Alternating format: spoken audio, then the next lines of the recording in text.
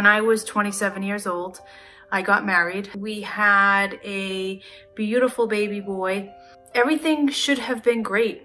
I had absolutely no reason to complain about my life. I lived in a beautiful, brand new colonial home. I had a good job working in a small law firm. I had a husband who was good to me and kind. There was nothing that I could have possibly wanted, except I'll never forget when my son was about 6 months old. I had a thought as I was driving down the street.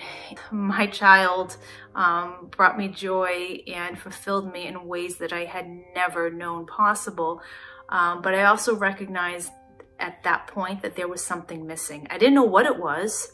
I just knew it was missing, and I knew that I shouldn't have felt that way and that I should have been grateful for everything I had. And yet I wasn't completely happy. And I ultimately asked my husband for a divorce, and it was the right thing, and yet it felt so horrible and awful. It was so gut-wrenching because I hurt someone who I had promised my life to. I didn't have a support system around me. My family, my friends were all out of state. I was going through a grieving process. And it took a while for me to get out from under that. That was a moment in my life where my professional and personal life were a contradiction, because I was going into work every day and helping people through divorces, and yet I was struggling so deeply in reconciling what was happening to me personally. I didn't think that I would ever recover from that.